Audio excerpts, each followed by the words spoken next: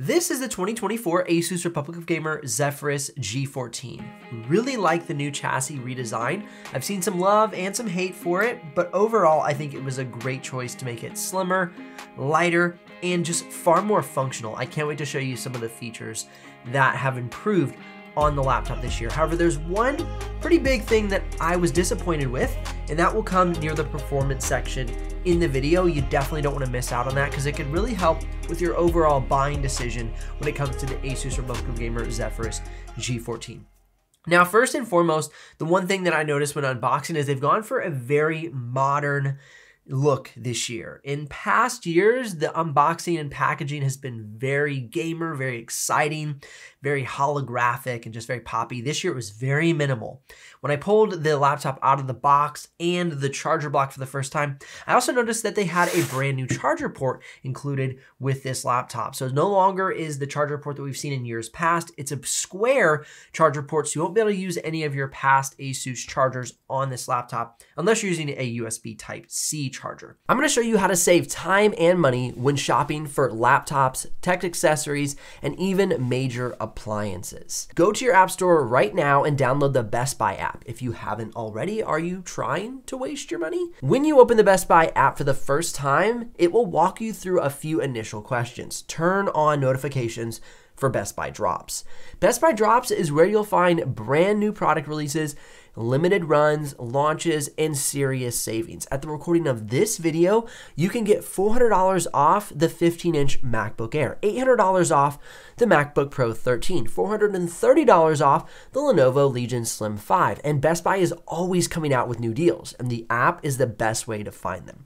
Speaking of finding deals, it's so frustrating trying to sift through all of the noise to find the right deals. Using the Best Buy app, you can personalize your alerts and feed to see only the specific types of tech you are looking for. I'll get my feed set up for laptops and desktop computers, and then I'll narrow down the findings from there to specific brands I want to find the best deals on. If you're a Best Buy member, if you're not, I highly recommend it. You'll capture exclusive member-only prices. And if you're shopping in store, don't forget to have a blue shirt Best Buy team member scan your app to connect your in-store purchases to your app to make sure you capture all of the member benefits. Save tons of time shopping with Best Buy's Buy Now button and enjoy a super fast checkout experience.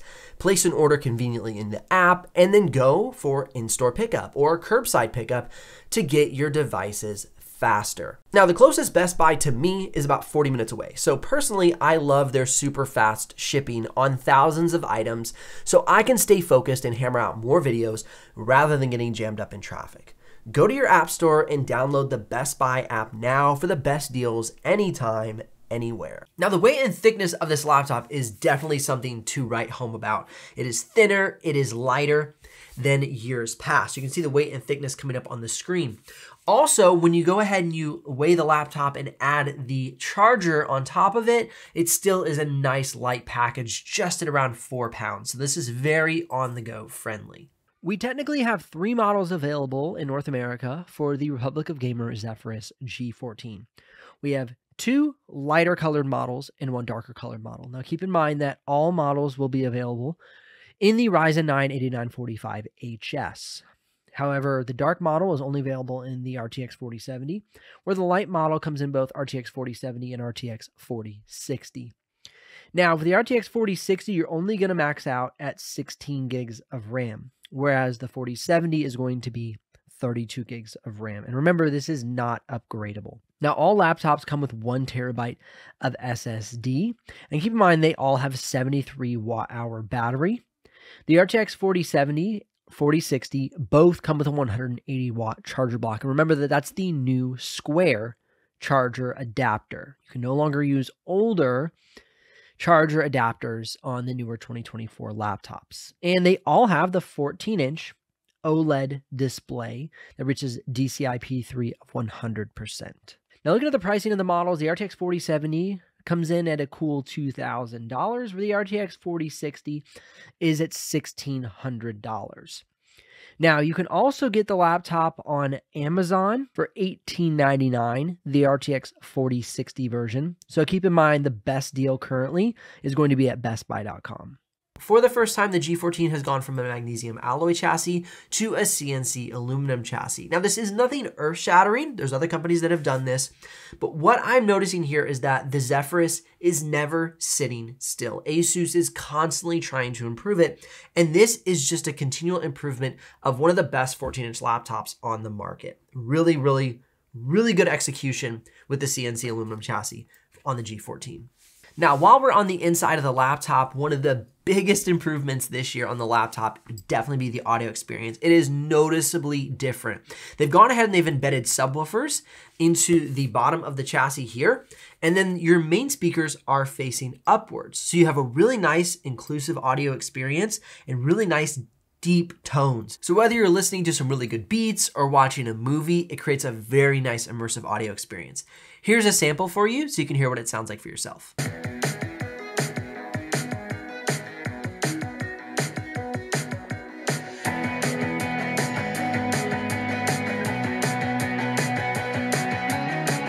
Now, while we're talking about samples, this does have a webcam along the top bezel. Here's a sample so you can check that out as well. This is the webcam on the Asus Republic of Gamer Zephyrus G14 from 2024, and a little sample of the audio for you as well. Now, we've kind of got away from ourselves here. Let's go ahead and close the laptop down, and let's check out the assembly on the bottom cover.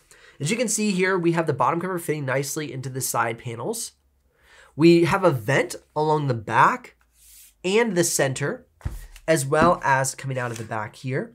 And we no longer have a vent pushing out up towards the screen. They've gone ahead and they've ditched that vent to keep this OLED panel nice and cool. So that was a big improvement. Now, while we're on the outside looking at the bottom cover, let's go ahead and pull off the bottom cover and check out the upgrade path. As we pull off the bottom cover, we reveal the 73 watt-hour battery. And you do have an upgradable SSD. So you do not have an extra slot, but you do have one slot that is upgradable, which is great. So there is flexibility on this laptop.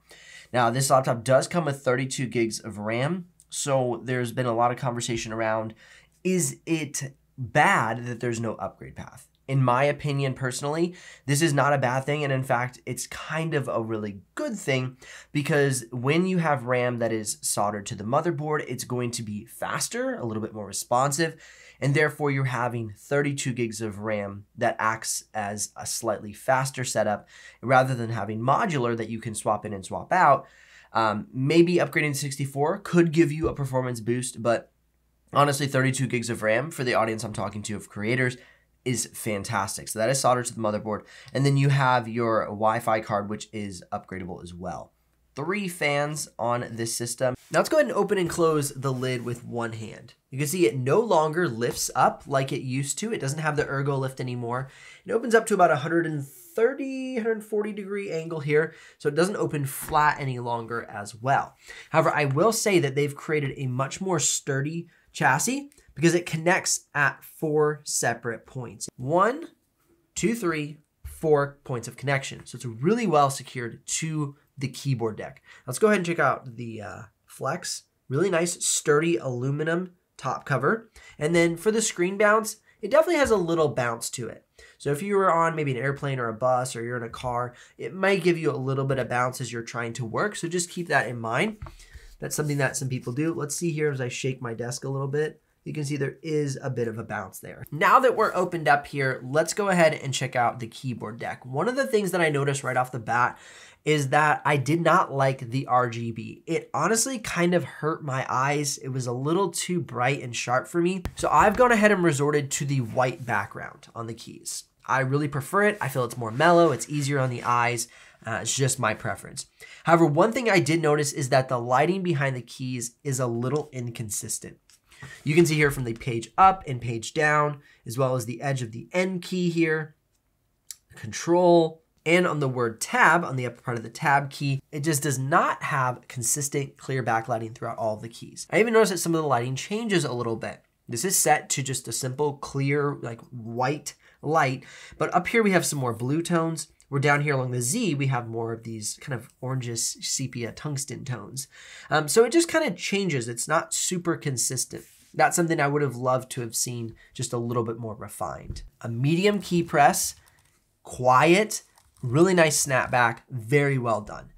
full-size shift keys on both the right and the left, arrow keys, really nice space bar, and we have our full click button to power it on. Now, this still is not a fingerprint reader, keep that in mind. And of course, we have quick access to our volume up and down, as well as our Armory Crate Center and muting your microphone simply with the click of a button. Now, what I love most about this laptop is they've taken all of the space possible to produce a large trackpad. So for me as a creator, it snugs up all the way to the edge, all the way to the top. It gives me plenty of space, which I really, really appreciate.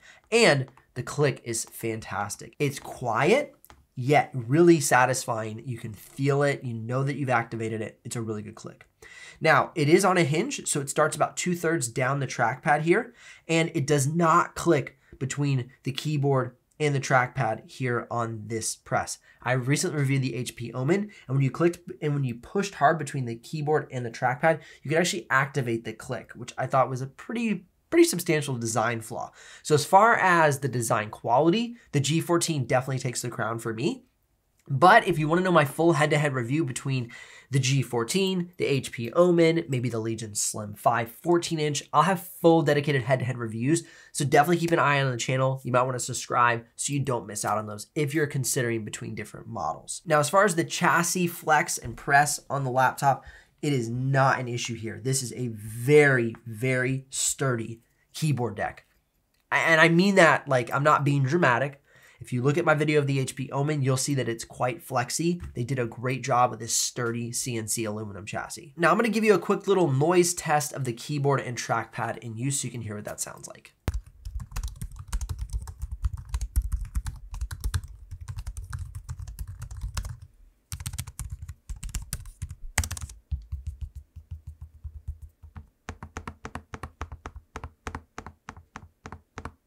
The Asus Republic of Gamers Zephyrus G14 has a 3K Nebula HDR display at 120 Hz, can reach a screen brightness of 479 nits, 100% sRGB, 97% Adobe RGB, 100% DCI-P3, all at a Delta E of 1.25. To adjust the slash lighting, go into the Armory Crate, click on your device, select Republic of Gamers Zephyrus G14, and grab slash lighting. From here, you can change the theme, which quickly changes how the lighting goes across the slash.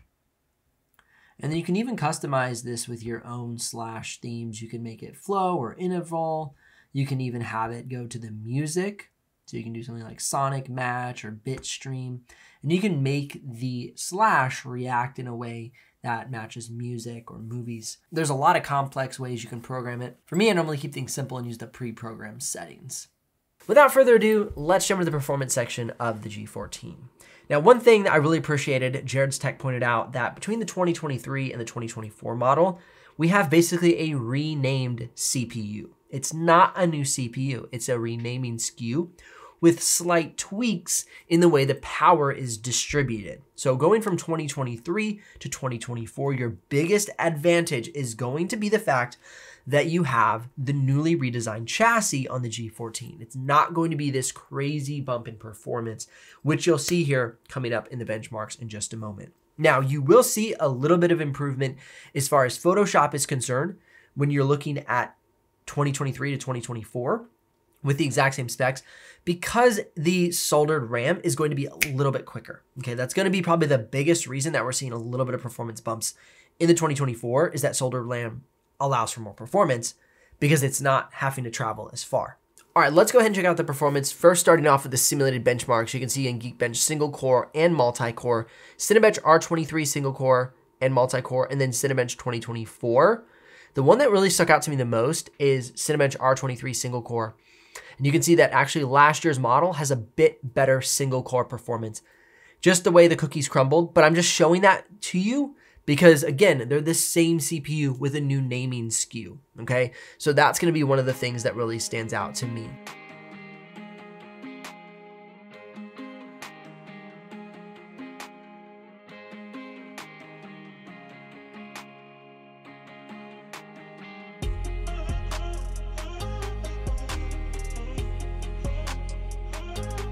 Now, switching over to the creator benchmark, you can see that the newer model, The G14 with the RTX 4070 and 8945 HS does outperform even the Asus G14 with the Ryzen 9 7940HS and RTX 4090. And to me, like I mentioned, that really has more to do with the soldered RAM giving performance a bit of a lift. Because giving Photoshop a bit of a lift because Photoshop really digs RAM. Now looking at Autodesk 3ds Max, Autodesk Maya, and PTC Creo, you can see that we kind of tack back and forth a little bit on the 2023 versus the 2024. And I'm going to dive way deeper into this for my 2023 versus 2024 video. But again, I'm just kind of giving you some little previews and sneak peek ideas. They kind of jump back and forth. All right, now looking at SolidWorks, you can see that it definitely is an advantage to go with a 2024 model by a couple of points over the 2023. However, my biggest recommendation, if you want to pick 2023 versus 2024, would be to look at the GPU that you're considering and the price point that you're looking at. Earlier, I talked about the buyer's guide and choosing, which spec is right for you. And if you want to have better 3D modeling performance, you want to get the bigger GPU. That's just going to be a no-brainer. So the 4080, 4090, those are going to give you the biggest lift in apps like Autodesk 3ds Max, Maya, PTC Creo, or SolidWorks, for instance. You can see that 4090 is really giving you some solid performance. All right, now moving on to video editing, let's go ahead and check out the playback. You can see 0 drop frames for 4K full quality, 43 drop frames for B-RAW, which is completely unnoticeable, and then 1,136 for 6K red footage. Now, looking at the 4K export time, you can see that we did see an improvement for this year's model. That soldered RAM and that little tweak in the CPU made a difference for Premiere Pro video editing 4K export. That's a 9-minute clip. Put into Premiere Pro and export it out at full quality 4K settings. And you can see 2 minutes and 19 seconds. That's a new best for the G14. Now moving down the line and taking a look at the 6K video editing export, you can see that it did have good performance, 15 minutes and 19 seconds. Gonna be great for the price point, right? This is gonna be around the $2,000 price point versus something like the RTX 4090 version, which is around the $3,000 price point. So keep in mind, great export time for the G14 this year. Really liking it. Now, as I look at the various export times, you can see we had a 57-second export for 1080p, so it'd make a great 1080p laptop. 4K 219, 4K on battery only. This was really nice. 2 minutes and 55 seconds. So whether you unplug from the charger and you're kind of on the go and you need to export something, it's not going to be a dramatic difference between being plugged into the charger or not. So that was really good news. Now let's go ahead and take a look at efficiency. And because we have the same processor with a few tweaks in the power consumption of the processor, we're seeing a slight differences in battery life from 2023 to 2024, a tiny bit better. So really doesn't make a big difference. Still one of the best battery lives on a gaming laptop, 14-inch compact gaming laptop on the market, but it did not vastly improve over last year at this point. Don't forget the head-to-head reviews. Click or tap the screen here or the 2023 versus 2024 review. But if you're convinced and you're ready to make a purchase, links are in the description below. I'm always grateful when y'all use those links. That's what keeps this channel alive and the helpful content coming your way. I'll see you here in the next video.